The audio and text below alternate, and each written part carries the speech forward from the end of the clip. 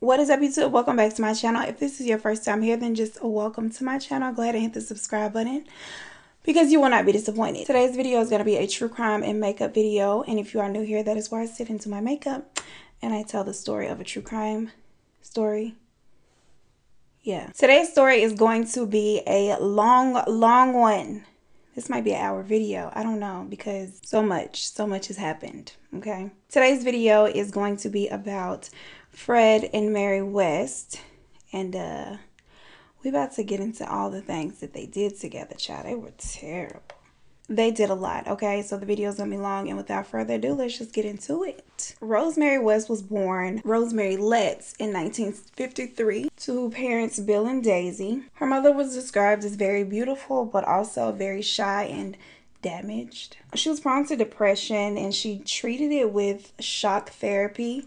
And she did this before she got pregnant with Rosemary and during her pregnancy as well. So that might be why Rosemary turned out to be a little cuckoo. Bill, her father, was said to be very charming. He was a former naval officer who was obsessed with cleanliness, and he beat his wife and children for like any small infraction. He was very strict, very overbearing, and he is rumored to have sexually abused Rosemary as a child. He also suffered from schizophrenia. So they had a lot going on. It might not have just been the electric shock therapy that resulted in little Rosemary being crazy. Rosemary began experimenting with her sexuality very early in her childhood, which could be a result of her being sexually abused by her father. Her sexual abuse she took out on her brothers. She raped one of them when she was 12. And as she got older, she began to sexually harass the boys in the neighborhood as well. I don't know if the boys in the neighborhood had an issue with it though. Little boys tend to be freaky. Now, Frederick Walter West was born on September 29th in 1941. His parents, Walter West and Daisy Hill, their mothers had the same name. Two daisies bringing up crazies. Frederick's family was a poor family, and they were very close-knit. Their parents were mutually overprotective. Fred was the oldest of 6 children, and he was seen as a mama's boy. Like, him and his mother were very close. Too close. Because at the age of 12, his mother began sexually molesting him. He also admits to have participated in bestiality, which, if you don't know what that is, that's freaky acts with animals. His father also sexually molested his sisters. So he kind of grew up thinking that incest was normal because, you know, his mama was touching on him and his daddy was getting the girls, and it was just a whole hot mess of incest. Y'all gotta excuse me because I've been watching battle raps lately, and you know, your girl is really developing her skills. I might just drop a mixtape. In June of 1961, Fred's 13-year-old sister informed their mother that Fred had been raping her since the previous December and that she was now pregnant. Fred was then arrested, and he was very open about his abuse. He really thought it was normal. Like, he openly admitted to molesting the young girls for years now, and he reportedly asked the officers, like, doesn't everybody do it? Like, isn't this a thing? And they were like, sir, it's not supposed to be. Now, Daisy tried to pretend like she was so disgusted with her son's actions, and she just didn't support that. She was outraged. It's like, girl, you touching him. What you mean you outraged? She testified in his defense, and then Kitty, for whatever reason, refused to testify. So the charges were dropped because there was literally nobody to be like, he did this. Much of the family disowned him after this happened, and he was forced by his mother to leave the house and move in with his Aunt Violet. So by the next year, he reconciled with his parents, but most of the family still was not. They weren't messing with him, and so, yeah, they weren't fucking with Fred, okay? In September of 1962, Fred is now 21. He becomes reacquainted with a childhood friend. Her name is Catherine Castillo. Oh, you watch not American Horror Story. What's that movie? What's the show? How to Get Away with Murder? Castillo. If you don't watch it, you won't get that. And if you do, I probably just still look crazy. But whatever, we're going to keep going with it. Catherine is pregnant by an Asian man, and her family has disowned her. They're like, we don't want no mixed breeds around here. So they kick her out, and she is just out here pregnant and alone. And not for long, because here comes Fred. They get married. The only person that attends their wedding is Fred's young brother, John. I don't even know why John was there, but he was there. Or whatever. The couple move in with Aunt Violet. She is a gracious host and invites him and his wife and her unborn child into her home. So sweet. Fred is working as a ice cream truck driver. When Catherine gives birth to her daughter Charmaine, who is mixed, obviously half Asian. To explain, the couple tells people that Catherine had suffered a miscarriage and they adopted little Charmaine. Girl, what kind of shit is that? Like, ain't that messed up? In July 1964, Catherine and Fred welcomed their daughter, Anna Marie West, into the world. She was born at home. They didn't even go to the hospital. They delivered her at the house. And yeah, they were parents. But not very good parents, because Fred, he was very overbearing, very controlling, very manipulative. He abused them. He kept the girls in a bunk bed, and the bottom had bars on it, and they were not allowed to leave the bunk bed without permission. Like, they literally were caged throughout the day. So the couple hires a nanny to help them care for the two girls, and the nanny has a friend, 16-year-old Ann McFall, who hangs out at the house a lot. The friend was going through a lot. Her boyfriend had died by like a workplace accident, and she just needed to be around her friend. And so the Wests did not have an issue with Ann hanging out there, so she was there all the time. Over a short amount of time, Fred became very, very, very dominant. Like, his abuse increased a lot, and Catherine was getting sick of that shit. He was controlling over the nanny, the wife, the children, little Ann. As if I was Ann, I'd be like, you know what, I'm going through enough. And I just would have packed my shit and left. But something weird was going on there, and we'll get to that. Catherine suffered the most of his fury. She began cheating on Fred, and she devised a plan with her lover to escape Fred's crazy domestic abuse. So Catherine got with her little side dude, and she came up with a plan for her and the nanny and Ann to all leave with the kids. But when it came down to it, that day they was supposed to leave, shit just hit the fan. It fell apart. Like, you gotta really be careful who you make plans with, like escape plans, criminal plans, because they weren't solid at all. The day comes, homeboy shows up to take his boo and her kids to bars, but Fred refuses to allow her to leave with the kids. He's literally physically holding on to the kids. He's like, you ain't going nowhere with my kids. It was a real Ike Turner situation. You know, when he came and got her out the bus, he grabbed the kids. But in this situation, Charmaine said, damn them kids, and she left. And then Ann was like, I'm not leaving. Like, she had at this point developed this weird infatuation with Fred, and she probably tipped him off and let him know that this was all gonna go down. So the only people that ended up leaving in the end of this was Catherine, her man, and the damn nanny. She left the kids behind, and she was just like, I'll come back for you, I'll check on you. And she did. She checked on her kids to just ensure their safety. But I feel like that's some bullshit, because you know they weren't safe. Girl, they weren't safe when they were at the house with you and him. So with them being at the house with him alone, you know they're not safe. So now the girls are at the house with Fred and Ann, the nanny's friend, who's now infatuated with Fred. I know it's a lot, but just follow me. So fast forward to July 1967. Ann is now 18. She is still at the house with Fred and the girls, and she is now 8 months pregnant by Fred, obviously. One day, she mysteriously vanishes, and she is not reported missing. She's just not heard from again or seen around the house. The kid's like, what happened to old girl and the baby on the way? Fred initially denied he had anything to do with Ann's disappearance, but he had confided into someone that he had stabbed her to death during an argument.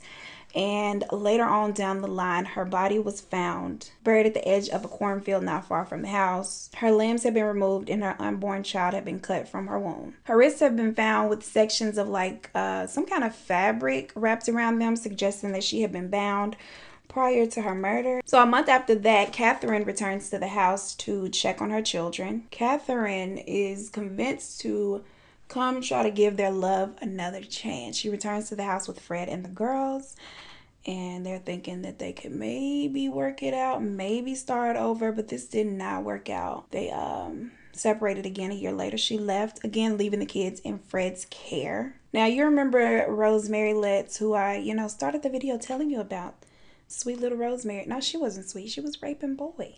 What am I talking about? Anyway, they first meet in early 1969, shortly after Rosemary's 15th birthday. She is at a bus stop, and Fred, who is now 27, is at the same bus stop looking for his stepdaughter, Charmaine. Now, from the moment that Fred laid eyes on 15-year-old little Rose, he was infatuated with her. He was like, that's my wife. That's going to be bae. Her, not so much. So he would show up at that same bus stop that he initially saw her for the next couple days, just really laying it on, trying to, seduce old girl, trying to win her over. And after a couple days, it actually does. She becomes flattered with all the attention and effort that he's putting in to win her attraction, and they become a thing. And he paints the picture that he is this sad, abandoned, great father and husband who's been left by his promiscuous, crazy wife with their 2 loving children, and Rose is eating that shit up. So within a couple weeks of meeting Fred, Rose decides she's gonna quit her little job down at the bread shop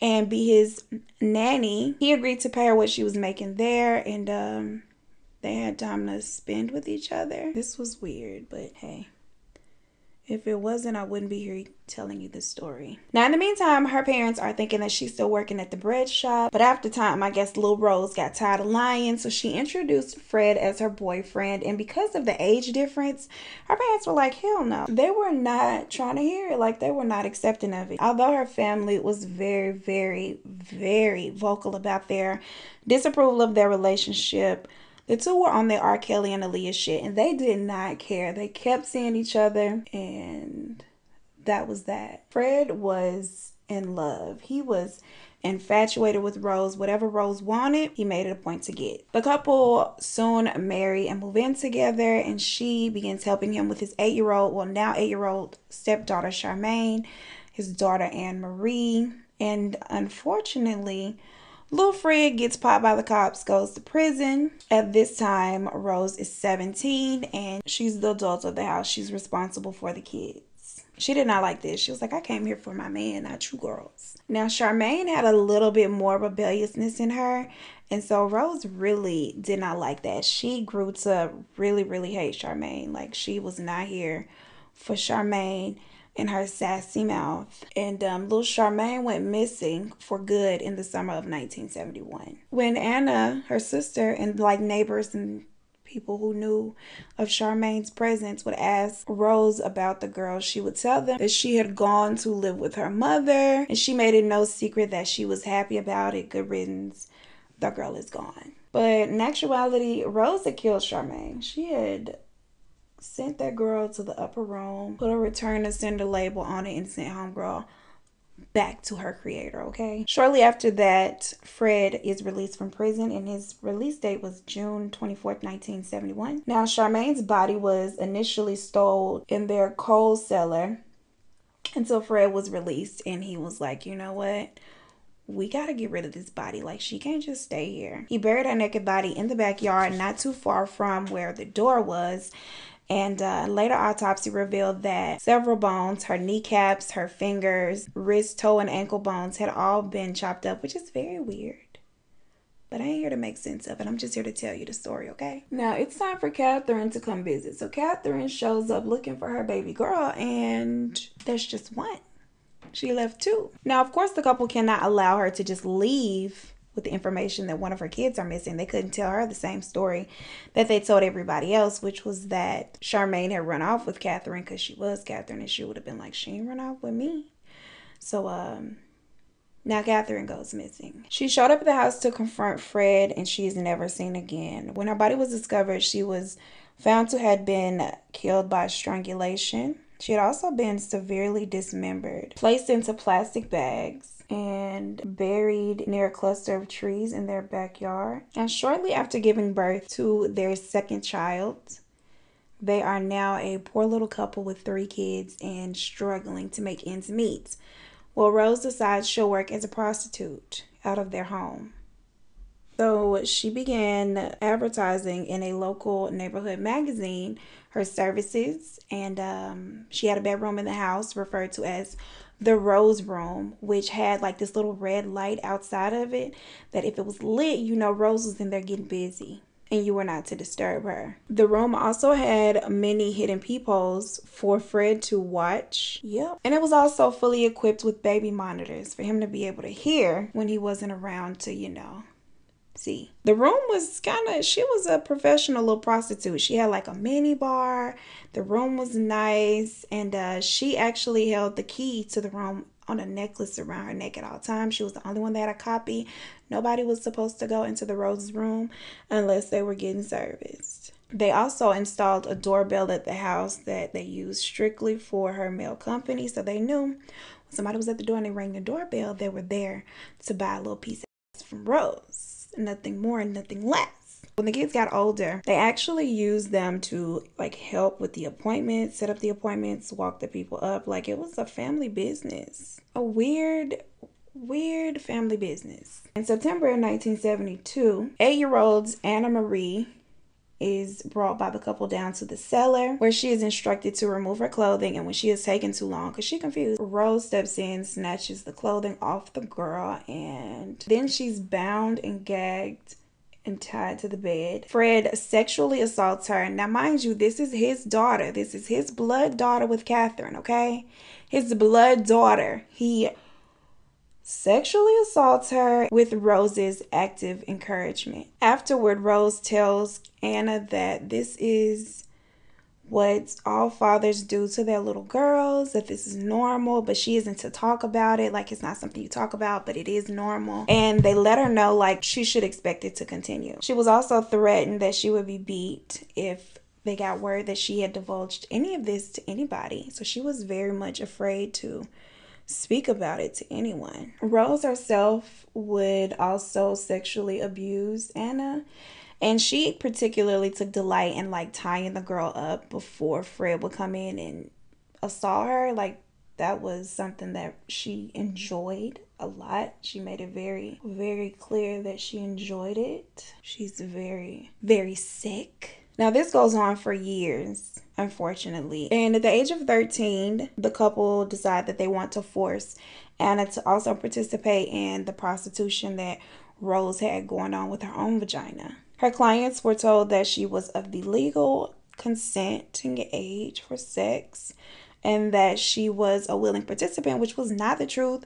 But Rose sat in on all of her appointments to make sure she didn't like tell anybody her real age or like tell anybody she needed help. And it just felt like, she just felt like it was something that she had to do, really, because she didn't see a way out. So October 1972, the couple hire a nanny by the name of Caroline Owen. She's 17, and I don't know where they getting this money to hire nannies and stuff. Oh, forgot. Rose is out here doing what she does. Fred tells the 17-year-old that he is also a skilled abortionist and he will be more than willing to help her should she ever need his services. He would often talk about sex a lot as if he was, obsessed. This made Caroline very uncomfortable, as it would make anybody who was in their right mind uncomfortable. He claimed that his women who he would perform these abortions on were so satisfied with his services and so pleased with his customer service that they would often offer him sexual services as a payment. And it's like, now correct me if I'm wrong, because I haven't had an abortion before, but I don't think you would get up off an abortion table and be like, especially one that's done in somebody's house, and be like, all right, yeah, now let's do it. What? You just stuck a clothes hanger up my vagina to pull my baby out. Like, I think that's the last thing somebody would want to do. But hey, I don't know. That doesn't even make sense. But like I said, I don't make the news, I just report it, okay? Now, Caroline was uncomfortable by all of this, but what really broke the straw that broke the camel's back. Whatever you mean, you know what I mean. The final straw. There it goes. There I goes.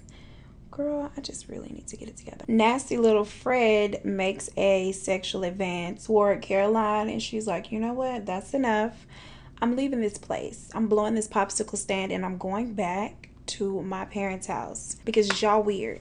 Y'all mad weird. On the 6th of December, 1972, the couple decides that they don't want to allow Caroline to return home to her parents. That wasn't an option. So they're like, you know what? We apologize. They offer a ride and an apology, and they're like, you know, we understand why you feel the way that you do. And unfortunately, she accepts the ride. She gets into the car. Fred is driving, and Rose gets into the back seat along with Caroline. She said that she wanted to sit back there with her so they can have a girls chat, okay? So Fred is up there driving the van, and they get the wheels turning. And their apology quickly goes from a we're sorry for being creeps to a slip of a finger up Caroline's skirt from Rose. Fred begins asking these weird, creepy questions about whether or not Caroline had had sex with her boyfriend before, and Caroline is like, what is going on here? When she demands that they pull over and let her out of the car, they stop the car. Fred punches her until she becomes unconscious. They cover her mouth up, bind her, and take her back to the house. There, once at the house, she regains consciousness, and they force her to drink this tea that is poisoned. Well, it's not poisoned. It's like laced with drugs that are going to make her kind of like woozy. So after the tea, she's gagged again. She's taken into the cellar, and the couple, of course, they start to sexually assault her. So during the assault, Fred makes the comment that Caroline's clitoris was unusual, and this upset him. So he took out a belt and he started to whip it. It just felt strange even saying. He began to lash her across, you know, her girl parts. And when she began to cry out, I'm sorry if this is graphic because it is kind of bad. When she begins to cry out in pain, he goes from that to smothering her with a pillow.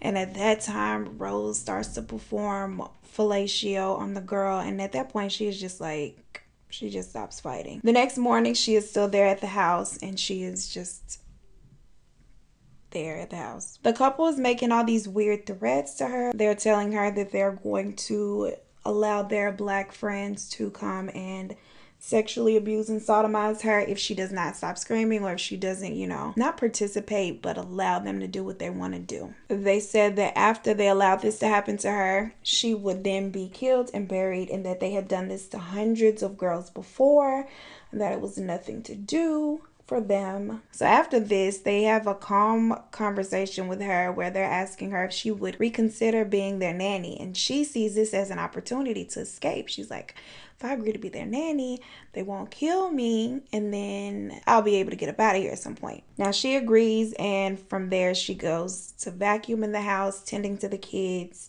doing the chores that she had been doing, you know, making everything seem normal. Later on that day, her and Rose decide that they were going to the laundromat to wash clothes, and from there she is given the opportunity. Well, not given, because Rose didn't give her the opportunity, but she finds the opportunity to escape, and she's able to make it home to her parents' house.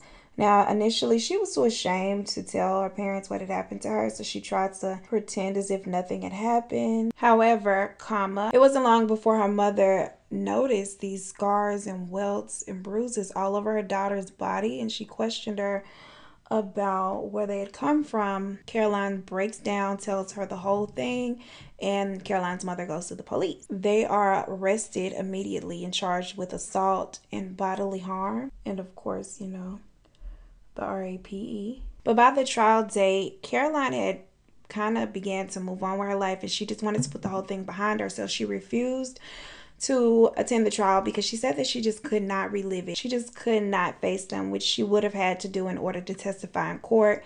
And because of this, all of the charges were dropped, and the couple were only fined 50 euros, which is the equivalent of $55.29 American dollars. So, yeah.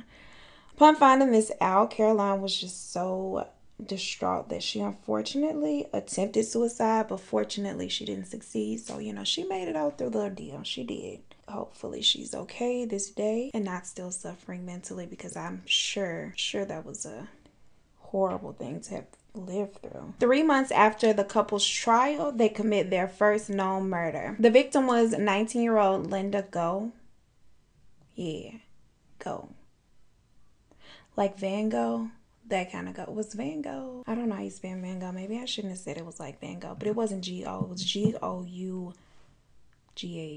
So the couple had added another hustle to their prostitution of Rose. They now rented rooms at their house to people who, you know, just needed a place to stay for the night, or who needed a little extended stay service or whatever. On April 19th, Linda moves in as one of these people who just needs to, you know, rent for a while. They have other tenants at this time, but on the 20th, the next day, the couple tells the other people, like they casually mentioned, that Linda was made to leave the house after she had hit one of their children. This story was repeated to Linda's mother, and she contacts the West for an explanation. She's like, now what happened again? And where did my child go? And they tell her like, oh yeah, she hit our kid, so we just asked her to leave because we're non-violent. And she was very violent. And so the mother was like, she just wasn't believing it, but she really didn't have any other evidence. So none of the other tenants really thought it was that strange until they noticed that she was wearing Linda's shirt that she was wearing when she came in on the 19th. It's like, girl, where you get the shirt from? Now, when Linda's body was found, she was dismembered. Her jaw was completely covered in duct tape and adhesive. There were long sections of string and like fabric and knotted rope had been found with her body that was used, of course, to bind her. She had died from either strangulation or suffocation. Her dismembered body was missing 5 cervical vertebrae, which are neck bones. Her kneecaps were missing. Also, numerous finger and toe bones. She was buried in the inspection pit beneath the garage. Now, on November 10th, 1973, 15-year-old Carol Ann Cooper, who lived in the Pines Children foster home, she was spending the evening with her boyfriend. She was a 15-year-old girl, and they went out to the movies. He walked her to the bus stop, and that's where he left her, thinking his boo was just going to, you know, catch the bus and go on home. Now, unfortunately, Fred and Mary were out on the prowl on this particular night, and they spot her sitting at the bus stop. I know this looks weird, but this is for my lipstick to stick to the inside of my lips. So Fred and Mary pull up on 15-year-old Carol, and they toss her body into the car. Her face is bound with surgical tape. Her arms are bound with rope, and she's driven to their home. Now, at the West house, they have kind of formulated their cellar to cater to these weird sexual fantasies that they carried out on these unwilling participants. Okay, she is suspended from the ceiling by her hands, subjected to abuse, and unfortunately murder. She died from either strangulation or asphyxiation, as with Linda. Her body is dismembered the same, and she's buried in the cellar in the ground underneath the house. I feel like since I put this red on, my red under my eye doesn't look so red anymore. Like, it's looking pink. Y'all, I think this is the look, and we only like halfway through the story, so we're gonna make it work. So over the following 17 months, they commit 4 additional murders in their home together. Their victims range between the ages of 15 and 21, and they all suffer a similar fate to Linda and Carol, which is, you know their routine by now. Each victim being subject to a greater abuse and torture than the previous. So in April 1975, 18-year-old Juanita Motz is hitchhiking, and she is picked up by the couple. They abduct her, bring her back to their little house of horrors, okay?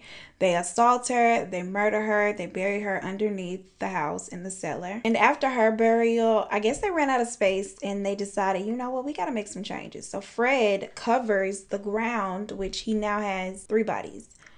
3 or 4 bodies. That's not the total that he's killed, mind you. Those are just the ones that he put down underneath the cellar. He concretes the entire floor of the cellar and reconstructs it to be the bedroom of his oldest children. Now, by 1977, you remember when they first got together, her parents, Rose's parents, they were not down with the union between Fred and Rose. In 1977, her father's kind of coming around. He still doesn't really like Fred like that, But he's trying to come around and make an effort because I guess he's like, you know what, they've been together this long, they're gonna be together and it's nothing I can do about it. When Bill Letts discovered his daughter's prostitution business, what you think he did? He also began to visit and have sex with his daughter. He became a regular paying customer to have sex with his daughter. Like, what? So during this time, Rose becomes pregnant, right? 18-year-old Shirley Robinson, she starts to rent a room from the couple and she's at the house with them. She was bisexual and she kind of was down with their little freaky flow. Like, she would participate in casual sex with the couple. She also becomes pregnant, and at 8 months, she mysteriously vanishes from the house. Of course, she's pregnant by Fred. Her baby is due like within a matter of months. And unbeknownst to Shirley herself, Fred had made plans of selling their baby to a couple who couldn't conceive. He had actually like taken pictures with her, sent them to the other family, and was like, I got you, baby on the way. Now, initially, Rose, who I said is pregnant herself, she would talk about the fact that Shirley was pregnant by her husband as if it wasn't a big deal. Like, she would, you know, casually talk about it.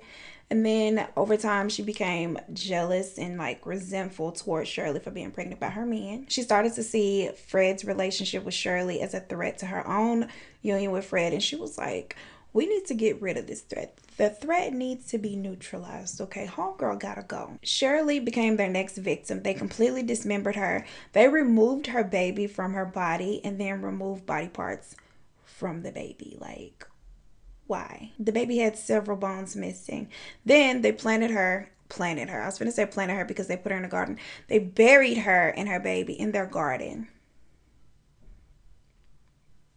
So shortly thereafter, Rose submitted a claim in Shirley's name for maternal benefits to social services, but it didn't end up going through. But she tried to get some money. I don't know if she applied for a WIC or food stamps or what, but she tried. She was unsuccessful, but she tried. Terrible. When people began to ask what happened with Shirley, when they noticed, you know, she just wasn't around no more, the couple would tell people that she relocated to Germany with her father to have her baby. She's doing fine. She's happy and healthy, and all along she's in the backyard buried like a fucking seed. In 1979, 16-year-old Allison Chambers, she ran away from a group home she was living in. She met the Wests and they propositioned her to be their nanny. She moves in with them and she actually lived with them for a couple of weeks before they attacked and murdered her. She suffered the same fate as all their previous victims, sexually assaulted, cut up, buried, and lied about where she was. Now, in 1979, Anna Mae West, who is now 15, and she's been suffering at the hands of her parents' abuse since she was 8. This is the first one that they abused when they took her down to the basement, told her that this is what all people do to their children. No, it's not. Just the nasty ones. Heather and Mae West are now the oldest girls, and they become the focus of Fred's sexual abuse. And when the girls reached puberty, he really turned up the ante. Fred spoke very openly about his abuse to his children around the house. He was very unapologetic. As if abusing them wasn't enough, he would taunt them and make crude, nasty comments and jokes about it as if the shit was okay. He would justify his explanations by saying, I made you, I can do what I want with you. Like, no, typically you'd be like, I brought you in this world, I can take you out. Which, that ain't that good.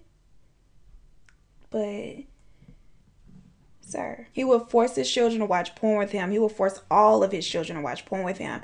And he would openly tell them, like, his intentions were to impregnate Heather and Mae. Just trifling. Now, Heather, Mae, and Steven were the oldest, and they were very, very close in age. And they were very close. Like, they called themselves the trio. They were very close. Loved each other. They came up with a plan to avoid or, like, minimize their sexual abuse. They would always make sure that one was in the presence. If like the dad called, if both of them would come running like, okay, what you want with her? Like, they never would allow one of the three to be alone with Fred. They never would take showers when Fred was home. They never would remove any items of clothing if he was in the house, period. They were not trying to have no parts in his nastiness. If one went to the restroom, they would stand guard the door. Like, nothing children should have to do in their own home or anywhere, period, point blank.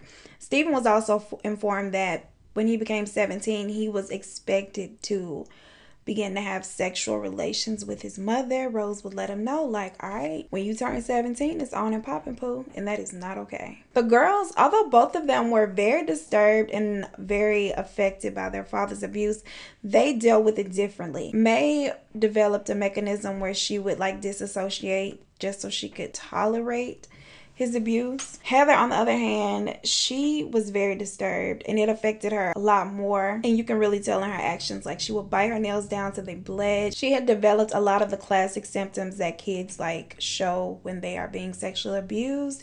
When she sat in chairs, she would just rock. She also was very, very nervous and visibly uncomfortable in the presence of males. Now, this distressful behavior led Fred and Mary to believe that she was homosexual. Like, they thought because she was uncomfortable in the presence of males, she didn't like males and that she was a lesbian. And they didn't like this at all. They're so stupid. Like, oh my goodness. This caused them to target her more than any of the other kids. They would taunt her about her sexuality. Well, the sexuality they put on her because she wasn't admittedly a lesbian. Now, Heather did not complain about her abuse to any of her friends or anybody, but her friends did kind of notice like some of the bruises, just how, you know, her behaviors had changed over the years. And it was also noted by the school as well. They took notice to it too. And they expressed some concern, specifically because in gym, she did not want to take off her clothes and change to her gym clothes. I mean, I didn't either. But girl, I wasn't trying to participate for other reasons, girl. I ain't nobody come to school to exercise. I came here to learn. I did not come here to exercise, boo-boo. On one particular instance, she was forced to shower along with all the other girls, and that's when a lot of the students and the staff noticed, like, this might be a little bit worse than what we thought, because she had so many bruises, so many scars that were at various stages of healing. So, you know, of course, that shows that this stuff has been going on over time. This isn't just one instance. She tried to blow it off and say it was because she was in a fight, but they were like, nah. She had also confided in one of her friends that the scars came from the abuse of her parents, actually, and not fights with her siblings. People were very concerned. Also, Rose's sexual endeavors, you know, she was up there selling everything she got, okay? Everything she got. She was up there selling it, and word spread around town, of course. Heather confided to one of her friends that the rumors were actually true, and when this got back to her parents through the father of one of Heather's classmates, honey, they were upset. By 1983, Rose had given birth to 8 children. Yes, 8. That vagina was tired, baby. That uterus had to be tired. I'm tired. 3 of them were conceived by clients, black clients, right? And this ain't funny, but it is. So Fred willingly accepted all of these kids as his own because, you know, he was down with it anyway. Like, he knew what was up and he knew the consequences. So he was just like, you know what, we just gone. They mine. When people would question, like, why them little kids over there a little darker? Or if the kids themselves questioned why they were darker than the other ones, he told them it was because his mother, his great-grandmother, was a black woman.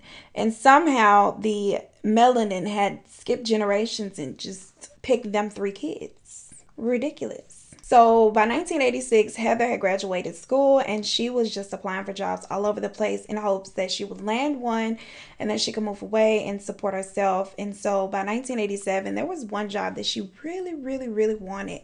She was waiting to hear back from them, and unfortunately, she did not get the job.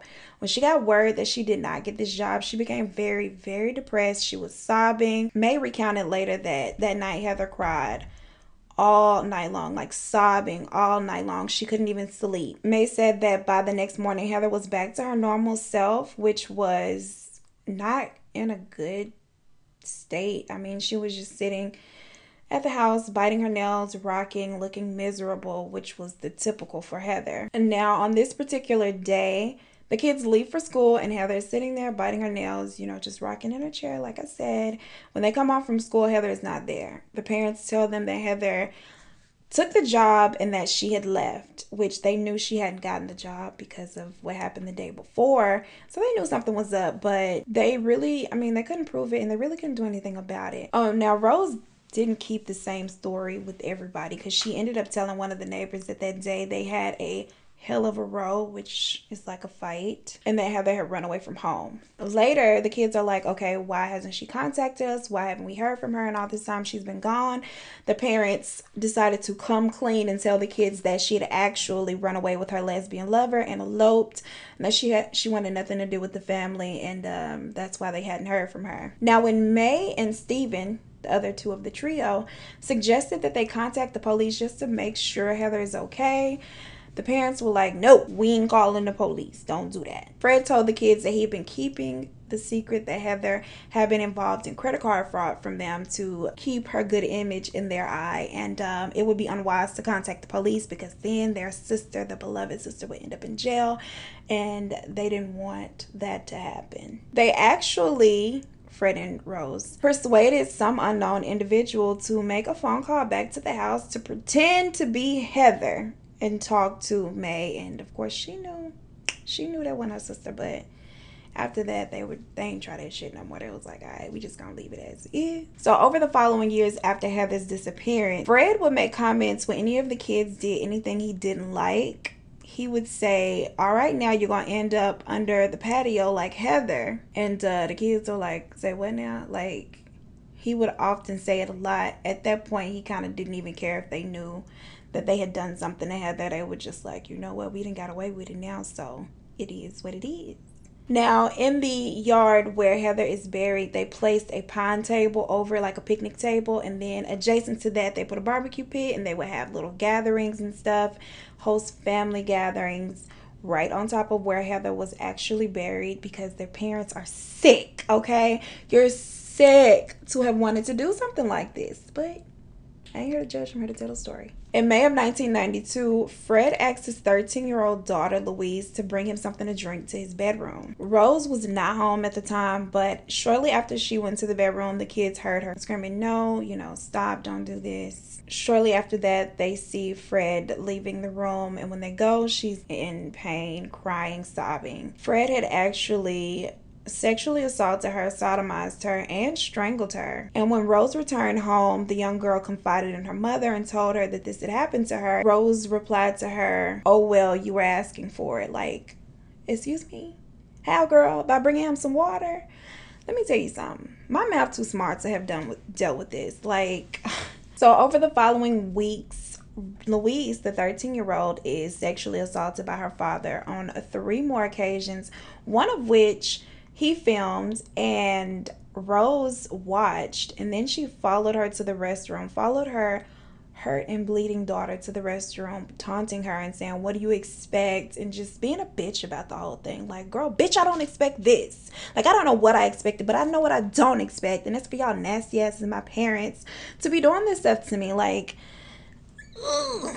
Several weeks later, Louise got enough courage to confide in somebody and tell them that this had happened to her, which was one of her friends and her friend's mother. The mother contacts the police for her. The police come and search the house, and they confiscate 99 pornographic videos, a mixture of homemade and store-bought. Unfortunately, the police were not able to find the video that showed the rape of the 13-year-old. She made a statement that he actually had been abusing her since she was 11, but this was the first time that he had just like fully penetrated her. All of the children were then placed into foster care immediately. All of them were examined, and all of them had traces of abuse, both sexually and just like physically, regular abuse. It was terrible. They all gave statements that they were abused by both the mother and father, and that their mother particularly told them, like, look, if you tell anybody, things will only get worse for you. They also told the police about Heather and how they would tell them frequently, like, all right, ends up like Heather under the patio.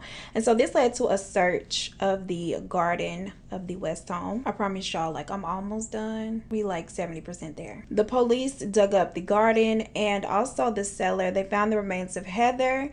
They found the remains of 8 other women, and in addition to those 9, the bodies of Charmaine and her mother, Catherine. By this time, this couple had been operating as a sadistic team for 25 fucking years. 25 years they had been doing this shit to people. Each victim, aside from the pregnant woman, Shirley, had been buried with their ball gags and their restraints and all of the evidence that they needed for that particular murder. Like, are you dumb?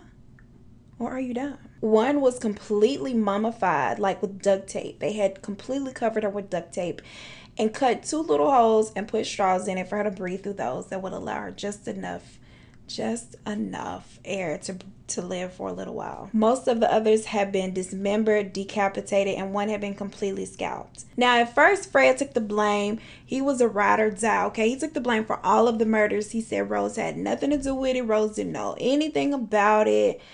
And she played dumb, and when they told her that they found her daughter, she played the role of a like grieving mother, like, oh my God, not my baby. I just want my baby. A mess. Fred admitted to killing their daughter. He said that he had done so in a fit of rage. He strangled her and then he dismembered her body. He said that he tucked her away in the bathroom for a little while he literally dug up her grave. He insisted that his wife had no knowledge of his murder of his daughter. He said that during the murder of Heather, his wife was preoccupied with her clients. Now, despite Fred's insistence that homegirl had nothing to do with these murders, the police weren't buying it. They was like, you know what, nah.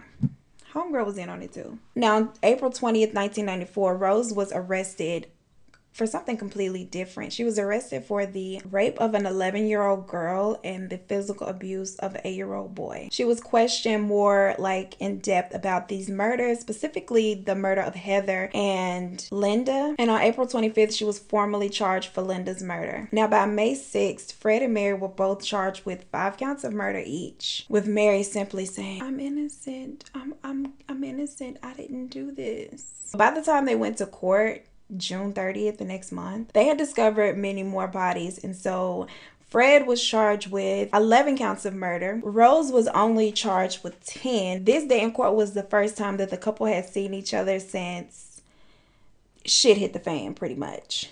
Rose completely ignored her husband's presence, and when he got close enough, he put his hand on her shoulder because, you know, he was still in love with her.